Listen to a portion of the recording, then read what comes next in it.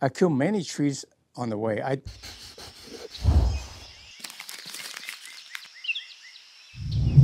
Hi, I'm Miltonchang with Bonsai Heirloom. I've been doing this video for almost a year, not quite. And the point I want to bring across is that do your own thing. Create your own bonsai, your own style. But in order to do so, you need to learn the basic skill. When I first started bonsai, I took classes from Hirao in the community, high school community classes. And, you go through this chokan, straight, number 1 branch, number 2 branch, this and that. And you have to learn all of that because that's the fundamental building block you need to learn. And then you need to learn about the soil mix and how to water it. And unfortunately, a lot of the information that was provided me is correct, but not 100% correct. They're all correct for certain circumstances.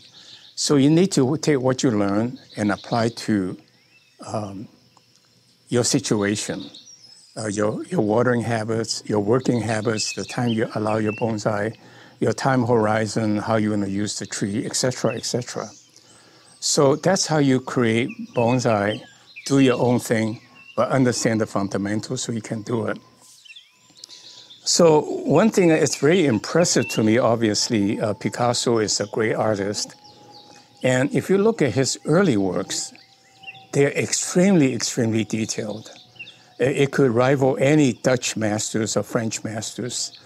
And then he later on can out-display any French impressionists and so forth. But he began with knowing the trade, the art, the techniques, and he perfected it. And then he goes wild to do his own thing. And that is what we should do with bonsai. I really hope someday there will be American style where we have a model train running over bonsai forests, hanging tree, and for that matter, the heritage oak tree in your garden. Oh, these are such wonderful material. America's got a wonderful landscape that you can put into miniature form. And so that also relates to my Chinese upbringing about calligraphy. So I'll show you this video. You can see when you begin, you have to follow the stroke exactly in that order. And you just follow that, and you dip it, and you do it, the stroke this way, that way. You learn that very, very precisely. You don't deviate an iota from it. And that's called gongpik. That means the formal calligraphy. And I would say 5 years from then, you gradually take shortcuts and so forth. Eventually, you can see the same word, dragon, had gone from the very formal word way of writing to the supreme, superb, or sublime, I guess. And, just whatever works that makes you feel good.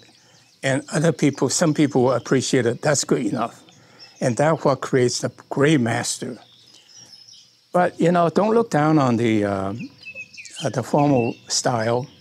The gongbi, the formal style, is very hard to do perfection. And if you have a big calligraphy panel with all formal calligraphy, it's very difficult to do. Only very few masters can do that. So all the way from formal to the extreme informal can all be very pleasing and be truly called art, but you gotta do it right. And the same thing with bonsai. Begin with the number 1 branch, number 2 branch, avoid bar branches. The apex gotta be this way, and you can do all different style, but do your thing after you get the standard thing perfected. So truly reflecting, bonsai has been my passion for the last 50 years. I got a bonsai book signed by Naka, that's 1972. So I really have done it for that long. And it really saved me in the sense of the stressful workload. I was working really 18 hours a day, 7 days a week, but bonsai was my relaxation. And so I really want to share the bonsai passion for many people to have it as a hobby. I also feel like it's a good community relationship builder. I'm Asian. In a bonsai community, people of different walks, different color, get together, become good friends. So I like to promote bonsai. Sometimes people ask me, how do you know so much about bonsai? Well, that's because I've done 50 years. But not only that, I always challenge myself. Why did this tree die? Figure it out, try to do things differently. I killed many trees on the way. I went on with Hirao to dig California juniper for many, many years. None of them lived, because I believe to keep the tree dry. Little myth that's passed along as a truth. But I learned how to bust the misconceptions, and I share with you because I want you to be successful so that you will have I will have an enthusiastic hobbyist. Some people ask me, why do I create this video? And well, first of all, there are two reasons. The selfish reason is I want to build a brand that make Bonsaiheirloom a trusted name. But more importantly, I want to share with you everything I know so that you can keep the trees alive, and the shortcuts so that you can fit that into your lifestyle. And not only that, I teach you all the propagation methods for that, so you can start your own propagation to have your own collection, right? So, it's a very big world out there. There's plenty of room for businesses and creativity and bonsai. So I want to help you keep your own bonsai and create your own bonsai. What I do today is I work on my computer.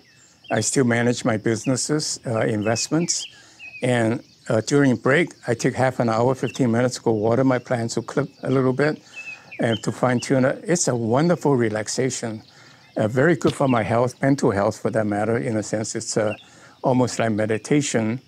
And watering is not a chore; it's a pleasure because I feel like I'm nurturing the tree. It all works out very well, fits into my lifestyle. So, structure your bonsai hobby around your lifestyle. I'm happy to share with you what I know so that you can fit bonsai into your lifestyle by taking shortcuts. So continue to visit us. I love to see you and want to build a community where we can share ideas. Let's build a relationship. So thank you very much for watching. Please like my video if you think it's informative, and subscribe so we'll keep you posted. So stay tuned. Thank you.